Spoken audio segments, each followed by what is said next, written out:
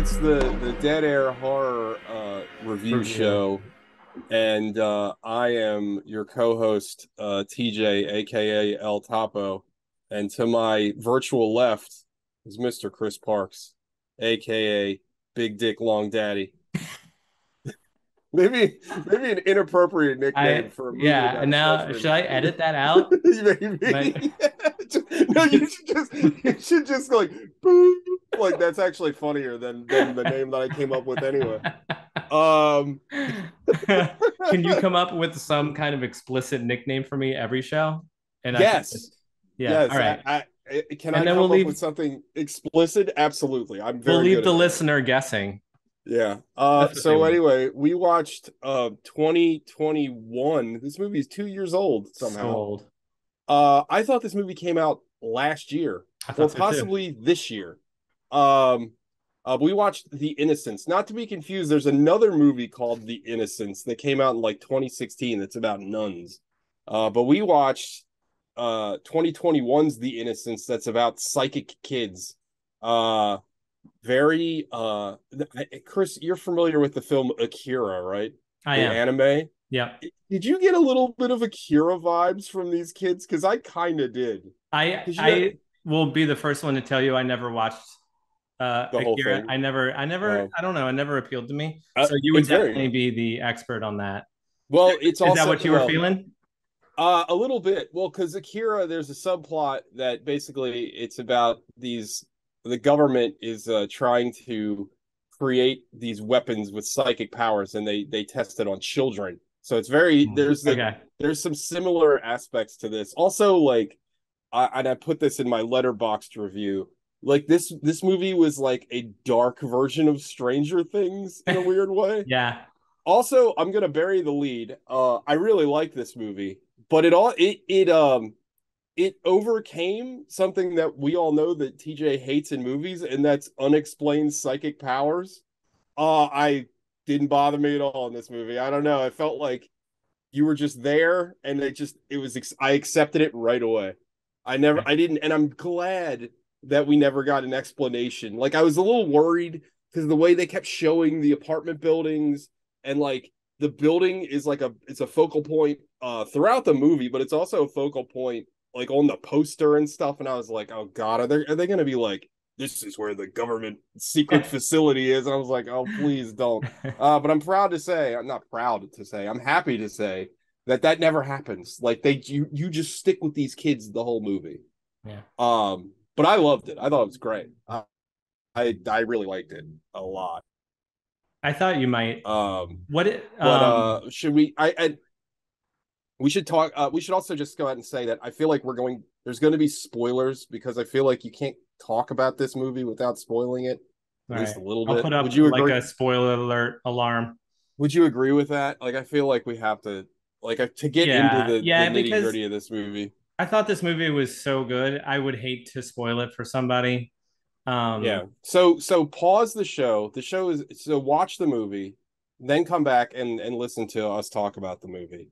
yeah. Um, I also like I can see why this.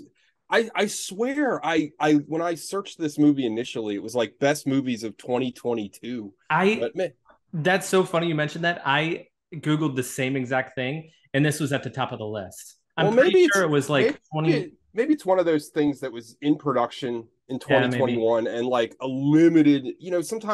Sometimes movies have like super limited releases in a Yeah. year and they're not like widely available until the following year. It might be one of those situations.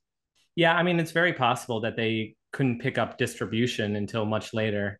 Um, Yeah, and it's foreign too, so that's yeah, it's always. Norwegian, and their budget versus box office is abysmal. It doesn't track with how good the movie is. The budget for this was roughly 3.2 million, and Yeah, the box office it pulled in 236,000. but also like that's also kind of misleading because God only like who knows what kind of theatrical release this even had. You know what I Yeah. mean? Like they don't, and the box office in like Norway, well pretty much any other country in the world besides, well, even Japan, but like American box office and Chinese box office are like enormous, and like every other country even ones that produce a lot of movies, their box offices are way lower. Okay, Uh, here's our answer right here. Let me just interject real quick sure. because it was released on video on demand the 18th of October 2022. Okay. So that's why we probably didn't hear anything about it It was probably until released then. in Norway in 2021 Yeah. or something like that. But anyway, let's get Anyway, into the plot a little bit of this movie. I feel like we don't have to get into all the nuts and bolts, but it's a pretty simple. It of all things, it's actually kind of a simple story, right? mhm. Um, you want to go ahead and tell the people what happened in this movie. Sure. So you can see behind me, there's two sisters. The one over, nope, over here. Uh, I forgot her name, but she has. I forget everybody's name. I was hoping you'd remember. I can never remember anybody's name. um, she's on the spectrum, and she can't communicate. Uh, but later in the movie, she starts to have these like telekinetic conversations with other kids in the neighborhood. Yeah. Um, and her sister, right here, the one that's not on the spectrum, takes her out.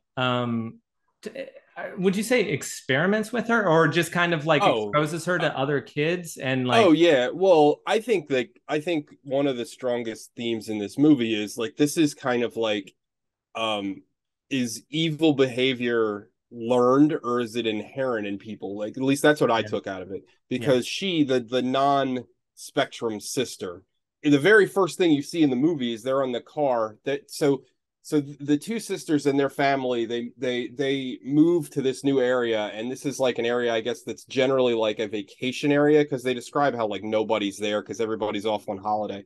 But anyway, one of the first things you see is her literally like pinching her to see if it like hurts to see if she can get a yeah, reaction and the girl and yeah, I didn't look into this. I don't know if the actress that played the autistic girl is actually autistic, but she did a yeah, great job. And I this is coming from somebody with a disability, but like I whenever you have an actor playing somebody with a disability, you walk a tightrope, between being respectful and being that movie with Rosie Perez where she's supposed to have like Down syndrome or something, and she's like, "It's like the boss." you walk a It's really fine line of offending most but of the general but population. I thought that this was like really really well done, and like I thought, well, first of all, just on Front Street, for a movie that's basically only children actors, all of the actors were great. Like I Yeah, thought the acting in this was fantastic. But anyway, getting back to the overall story. So the non-spectrum girl, she's kind of a shitty kid a little bit. Like you can tell that she's frustrated with her sister because her sister is yeah. a burden to her. And She gets all the attention. she gets all the attention. She's, again, like obviously she has a lot of special needs and then the again, I really wish I remembered anyone's name. So But Anna is the one on the spectrum. Anna, yeah, Ida, and Ida is Ida, yep, Ida is yeah. the one is the sister, the younger So sister. Ida, when Ida meets another kid, Ben. Ben, yeah, and Ben is like, they're all about the same age, and Ben's like, "Hey, you want to see something?" And Ben basically shows her that he can manipulate things with his mind, and which is a pretty cool scene actually. Like Mhm. also during this whole movie, or not, I would say during maybe the first 45 minutes, I'm like, why is this a horror movie? And then it clicks. And you're like, Yeah, oh, okay. right. Which is great, by the way. I love that. Are you So referring to the cat murder or a we're different? gonna get into that. I Okay. hate that part of the movie. But anyway, I will get right into that right now. So uh Ben shows her attention, and Ben also, like, they like each other. You can tell, like, they hit a friendship off right away. But Ben is kind of shitty. Like Ben, he wants to play pranks and stuff like escalates, and eventually Ben they start by don't they just drop like normal shit from Mhm. like the steps, and then Yeah. that escalates to dropping a cat. Uh, I hate this part. I love cats. And I'll admit it, like I'm one of these people, like I don't want to see a cat murdered on film. I'd rather see people murdered all day long. The cat, like, I know obviously they didn't really hurt the cat like in real life, but like them holding the cat over the steps, I was really uncomfortable with. And then after they drop the cat, the poor cat is like, I don't know how they got the cat loose, Survives. but the cat survives and is like limping away, and that was tough to see. And then Ben, and this is when you find out that Ben is, I mean, obviously then you found out, but like Ben is like sadistic, and Ida, uh, like she doesn't want anything to do with it. And this starts Ben's descent into being the villain of this movie. Like, I know I already referenced Akira, but another thing that I kind of reminded me of, are you from, I don't know the name of the episode, but there's a very famous Twilight Zone episode, possibly Outer Limits. I don't know. The Simpsons made fun of it, where this whole town is terrified of this little kid because this little kid can do anything with his mind. He's like a Mm-hmm. Dr. Manhattan. And the Simpsons made fun of it with Bart, because remember, like, don't let him read your thoughts, and then Yeah. he turns Homer into a jack in a box. That's Yeah. based off that Twilight Zone episode. It kind of reminded me of that, because this kid Ben is troubled, and he's also like crazy powerful. Yeah. And that's kind of the other, what's the third, the other girl that comes into play? Oh, that was Aisha. Aisha. Yep. Aisha also befriends the two sisters, and she explains that she also has different psychic abilities. She can like kind of project her thoughts. I don't know how to describe it. Like she's sort of telekinetic. She's like a medium, I think would be Yeah, a the medium would be a better way to describe it. Yeah, but she can't manipulate things like Ben can. And she can hear, she hears thoughts, and she can communicate. She can understand the autism sister, which yeah. is really cool. And like I thought that aspect of the movie was really cool too, and also like kind of not even kind of, it's like really sad, right? Like because the movie is saying like the autistic girl, it, like is completely cognizant of what's going on. You know what I mean? She's got this wall that she can't get through because of her disability. And I don't know, I thought that was like Yeah. really hard. Like that's a really tough beat. Like, and I'm sure, you know, I don't know enough about people that severe on the spectrum, but like I'm sure there's truth to that. And that's like really heartbreaking. Yeah. Um, but anyway, getting back to the overall plot of the movie. So anyway, you have these kids. They all have various levels of psychic ability. Uh, again, never explained why. Which Yeah. chef's kiss. Better Don't off that explain way. shit. It Don't would have explain. muddled up the movie. Don't Didn't need explain it. anything. Yeah. Ben, again, who is shown to be sadistic, he gets worse and worse, and eventually kills his mother, which is like fucking brutal. Like that scene, like Yeah. where it's weird because he seemingly at first he kind of does it like, I don't feel like he did it on purpose, or like he's like what a kid does, right? Like he's on this scene and he's looking through like a piece of bread or something, and he like, I think at first he like shit, he moves a pot of boiling water, and then the mom starts yelling, and then he's still looking through, like there's like this barrier between him and reality. He's looking through this bread or whatever it is, and then a pot hits his mom in the head, and it's like he's, you know what I mean, he's like poking something with a stick and then seeing if it reacts, but then it like gets too real and he doesn't stop.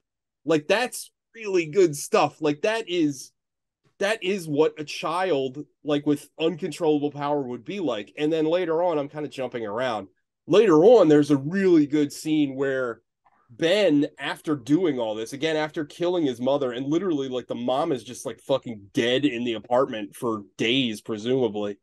Uh Ben like breaks down and starts crying for his mom, which is like a really powerful, like that's good. You know what I mean? Like at that point in the movie, it'd be much easier to just make Ben this mustache twirling villain.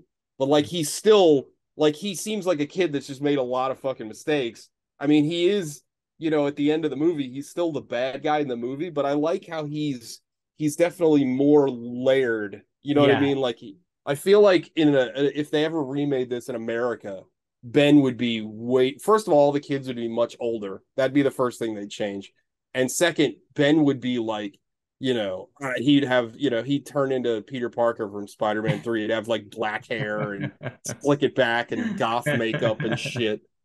I also like how, you know, relationships, no matter how old you are or who you are, it's not black or white, you know? Right. So in Yeah. this movie, um, Ida and Ben go in and out of friendship.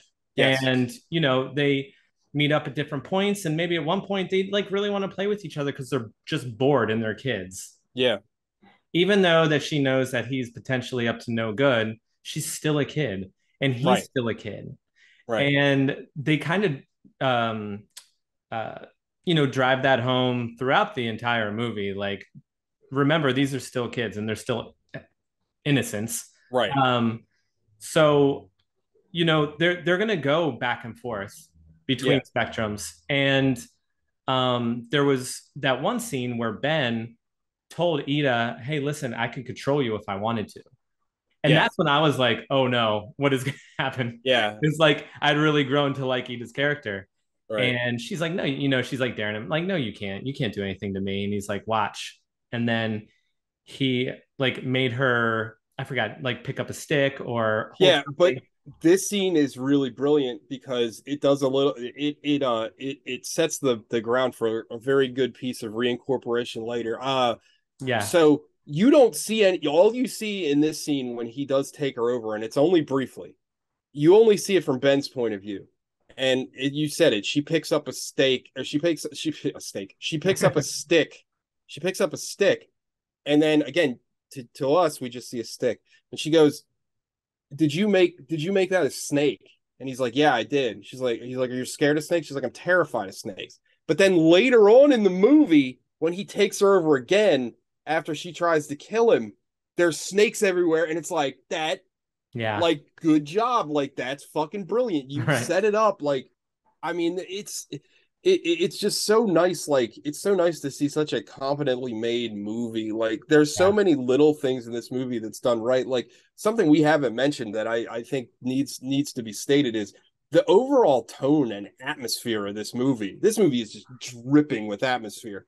yeah, Like, seemingly there's not a lot of action in this movie, but I don't know about you, but I was glued. Like yeah. Oh, I absolutely. was like transfixed on this movie. Like it's not and it's not necessarily like at a blistering pace. It's kind of slow. It's a little bit of a slow burn movie, but like I was glued as to what was going to happen like through the whole movie. And I think a lot of that has to do with again incredible performances, really good direction, and just like overall, like I think everything about this movie was just done really well with a lot of care given to it. You know what I mean? Like I Yeah. Well, really, really good. and there are subtitles, so you do have to pay attention. You have to Yeah, read yeah, it. yeah, um, yeah, I really like the mix between the practical effects and the CGI. The CGI was like really subtle. Like it was yeah. when Ben turned the stick into a snake, that that was creepy as hell. And like you said, probably due to like excuse me, like we were talking about before, a lot of that's probably due to a monetary constraint. So it's Yeah. one of those situations where, like the original Jaws, right? Like the best part of that movie is you barely see the shark. Well, that came from a technical problem that they Right. had. Like they probably didn't have a ton of money to do a lot of CGI, so they had to do everything practical, and it looked great. Like even the scenes where Ben was in control and they went into they only did it once. They only or no, you saw it twice. But even when the you went into that mode, like where you saw from the perspective of somebody taking over, like it was very subtle. Like it wasn't over the top, it wasn't silly. Like again, I in my nightmares, I can see an American remake of this where everything is just ramped to 11 and it's like completely over the top and silly. Yeah. And I mean, I don't know. This movie did get a little bit of a buzz, so I would not be surprised to see an American remake, but I don't want to see it. Yeah. Doesn't it make you wonder why movies like this that we love so much, like don't get, I mean, it got great reviews, like Yeah. from of the people who watched it, but I have never heard anyone talk about this movie. There's, I mean, it's sad to say, but there is a percentage of people that they just won't watch foreign movies. Like if Yeah. there's subtitles, they're not watching foreign movies. Like, I don't understand it. Like I love foreign movies and I Yeah. always have, but I think a lot of it is um it's something I like to call the sushi problem, right? When you're a kid, when you're a little kid, and you don't know shit about fuck, uh, and somebody's like, "Hey, you want to try this sushi?" And you're like, "Oh, I heard that's raw fish. That's gross," because like you don't know anything, Yeah. and you don't try it, you don't eat it. Then when you eat it, you're like, "Oh, this is really good. I really like this." It's the same thing with like foreign movies. It's just like, "Oh, I got to read it. I don't want to read it." Like they don't even take that step to Yeah. be like, oh shit, like Parasite's a fucking good movie. Old Boy's a really good movie. Fucking Seven Samurai's a really good movie. The Innocents is a really good movie. Like, it's just like I don't know. Some people can't be reached. I don't know. It's Yeah, if you just have any apprehension about watching a foreign film or anything subtitled, just do yourself a favor and watch this one at least. Like there's you really will not not be that much. dis. I mean, it's not like there's. It's the dialogue is pretty sparse in this movie. Like it's Yeah. pretty. I mean, this is almost a movie that's directed so well you kind of understand what's happening without reading anything. To be perfectly honest, again, I think that's a testament to the acting and the direction. But I feel like this movie is definitely a show don't tell type movie, and I think a lot of the expressions and a lot of the emotion is conveyed just through the acting and the direction, like so well. Like I think that's this again the strongest point of this movie is that everything is just done so well that I think that everything lifts everything else up. Like not that the script is bad, but like you know it's not like there's no like long like monologues or anything like that or memorable lines, but it's just so well done. Like I don't know. And again, to put all this on children's shoulders is that much more impressive because usually what's the old like it's like a George Burns line, you never want to work with fucking animals or children, Children, like yeah. both are terrible in movies, and it's like um But when you have a small budget, you can pay them less. yeah. And they also probably don't have the That's same probably, labor. They probably yeah. don't have the same labor laws in Oh yeah. Norway that we do here. That's why you have to have like twins in a lot of American productions because they can work longer hours. I Yeah. mean, that's legit why. It's Yeah. like The Olsen gross. twins. Yeah, perfect Yeah, example. it's very gross. It's like, well, we need two babies so we can work each of these babies 5 hours a day. So I Fucking just weird. looked up Anna, the woman who Yeah, is Anna. She is not autistic. Uh, can we jump into that again really yeah, quick sure, of because course. I'm just I always cringe a little bit when I see or hear about someone portraying somebody with a disability, especially Yeah, nowadays. It's like just probably should not be done, for your own career too. Like you don't want to walk that yeah, tightrope. I Um, agree. Yeah. I was convinced watching this that she, in fact, was on the spectrum. Well, Uh, like I said, I mean, I don't think that this is very respectful. I don't think you yeah, can watch this movie and they're not making fun of the character. it's If not over the anything, top. Yeah. it's like I said earlier, they make this character incredibly sympathetic and ultimately she's the hero of the story. So I you want mean, to go ahead and like talk about like how she kind of folds into this movie? Um, yeah, you find well again like Aisha she can communicate to her through her thoughts and then you find out I forget exactly what happened. I think Ben tries to bully Aisha. I think that's what happens. yeah, And uh she stands up to him and you find out that she has like she is like it's like a Dragon Ball Z fight. Like her power levels are she's the queen rival bee. Yeah, rival Ben's power levels. And it's really interesting. And what happens is uh Ben just gets more and more deranged. And basically he kills Aisha through her mother because again he can control people, and then basically they're the other sister, again I'm terrible with names, Ida. Ida Ida feels like she had also another great scene because Ida is conflicted. She doesn't know what to do, and she talks to her mom, and she's like, what do you do if a person's bad? And she's like, well, I'd tell an adult. And she's like, well, what if you are an adult? What would you do? And she's like, well, I guess you have to take care of it yourself, which is unwittingly really horrible advice, because Ada tries to trick Ben and literally push him off a bridge to kill him, and she fails. So once she fails, Ben tries to kill her. But then after she fails, Ida's like, well, Ben's gonna try to kill me and probably my sister first, and then me.